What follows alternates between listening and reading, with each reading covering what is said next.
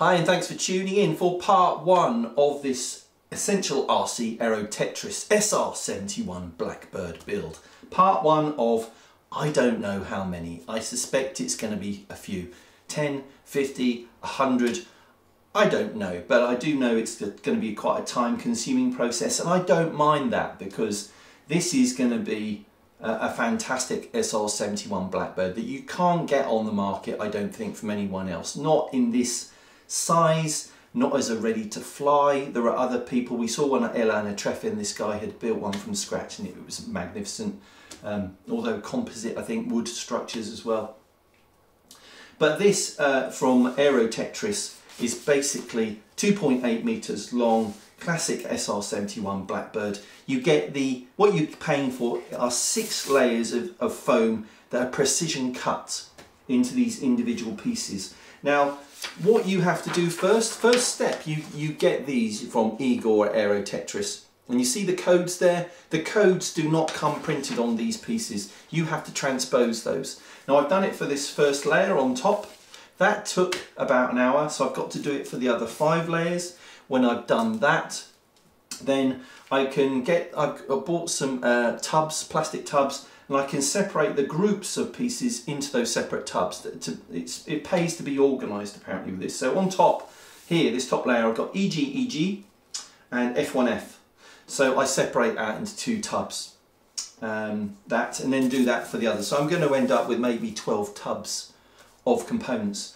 When I've got that, when I've done that, I can start building up the parts of the cross sections. I reckon each what we've got there is about 1/3 or 1/2 of the cross section. Glue those 3 pieces together to make that, so, and 3 or 4 or 5 in some cases. So we've got F11, 02, 4, 3 and 1, 4 pieces to make up this particular section. Then you glue some of those together, and then when you've got those cross sections, then you need to sandwich them together, and you use a carbon tube as a guide to make sure it's all aligned. And you sandwich those together and you start building up the wings, start building up the fuselage, start building up those engine thrust tubes as well. And then you end up with your SR-71 Blackbird, and as you're doing that, I'm sure I'm going to be thinking about power system, electronics, servos. What servos am I going to put in this? I've got to cut control surfaces. What else? I've got to think about the scheme. It's going to be predominantly black, but I'm going to put some nice decals on it, maybe from Calligraphics. So this is all a long time off, but this first step is going to take me a few hours to transpose the codes onto all of the pieces, and then we'll be ready to put parts of the cross sections together. So bear with me, I should be back in a few hours. Might have gone slightly mad by then, but I will be back in a few hours.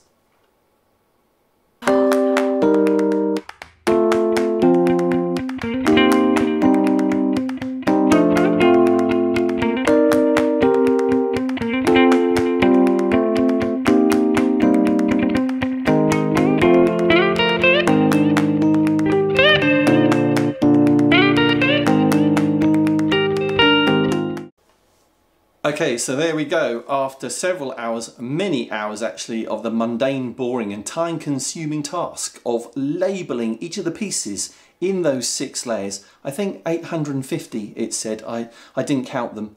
I was up till 2 o'clock last night doing this, and then I just passed out, and I was up at 6 o'clock again, starting again. But I've got it done, and I'm thrilled about that, because I think this is probably the worst part psychologically of this whole project, and I wanted to get it out of the way as rapidly as possible. So this is what you end up with, pieces like this. This is F1F 1904. No idea where that fits into this mega jigsaw puzzle, but that is one of 850 pieces. And then you've got WSW1 0902, which is no doubt part of a wing, and you can see all the rest of it. Now the important thing is when you break apart the pieces out of their layers, and you end up with disposing quite a lot of spare foam that you don't need, that you separate them into these containers by their major component, whether it be WS or EG, FS or whatever. It's important to keep those separate, because when you work on these individual components you won't have to hunt around. So no doubt I'm going to have to lay all this out on the floor, on each of these on the floor, and then start assembling these individual cross sections, or part cross sections, and then total cross sections, and then sandwiching them together for the fuselage, for the wings, and for the engine bays and other components. So advice, only not much advice I can give on this particular stage, but you do have to be very careful. It's time consuming. Make sure that you label everything correctly. That means double and triple checking each layer as you've labelled it up. Maybe get someone else to do that for you. Just scan quickly to make sure you haven't missed anything, because the worst thing, and I really hope I haven't done this, is that my fear would be that I've thrown away something that I didn't label, or that I've mislabeled something. The worst thing would be if I've thrown away something that I need. Oh, I really hope I haven't done that after investing all of this time. Printing out the sheets on A3 is another thing, because the part numbers are quite small and you don't want to be straining your eyes while you're doing that. But otherwise, just be careful. It's time consuming. Appreciate that. You get through that, and I'm sure the build is going to be more fun in the later stages. I really hope it is, because this has been this was really testing me in the early hours of the morning. So there you go. Thanks for watching this one. This is part one, I suspect, of several. I did tell you it's going to be a long process, but I think it's kind of fun. Secondary project of mine to have running in the background of all the other stuff I do on Essential RC.